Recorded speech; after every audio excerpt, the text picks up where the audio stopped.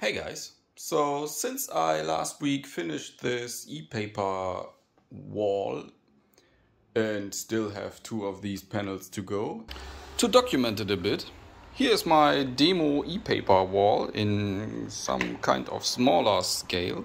These are flashed by these so-called Pogo flasher by me now, and I got myself some Velcro tape to just stick them on some plane.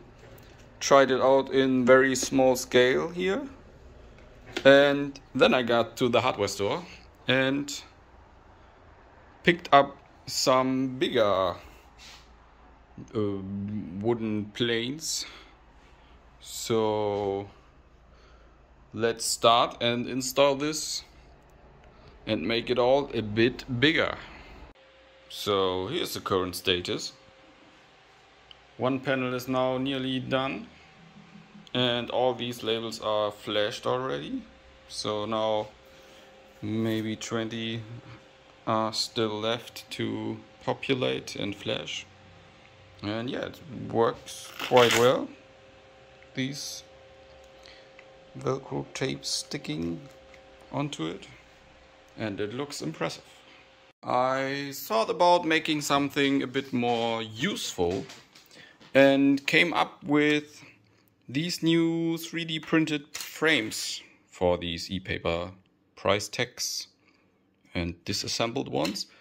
I then thought about making it a bit more bigger by adding just more of them together, and even put up another size, like here 2 rows and 5 together as this standing part, but it looks like this is just not usable anymore in that size. So I now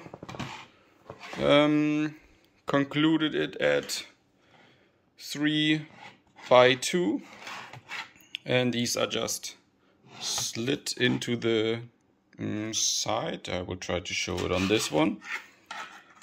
It's fairly simple to install it. This is printed in one piece, and these PCBs can be slid in and will hold a bit by the mechanical force of it. And after that, I, for this one, just connected all the plus and minus pins and installed a LiFePO battery, as this has the correct voltage of 3.3 volt and is quite stable. That way it is also quite base heavy, and yeah, could now be used as some kind of status display or even a picture frame. In general, I would now also add an ESP32 or such to have direct Wi-Fi capabilities, as the internal ZBS chips only have Zigbee.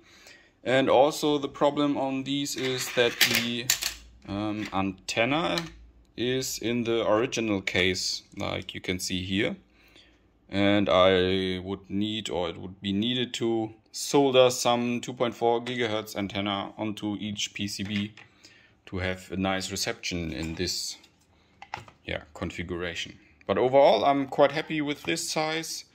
The 5-row thingy is really a bit too much, and yeah, this 3-part thingy works quite good, and it's quite a hassle, and the whole table is full of it. But yeah, it's nice to see some progress.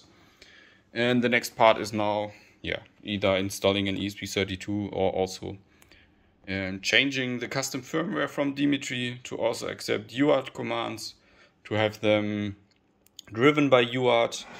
Another option is to connect the SPI from each display directly to the ESP32 here.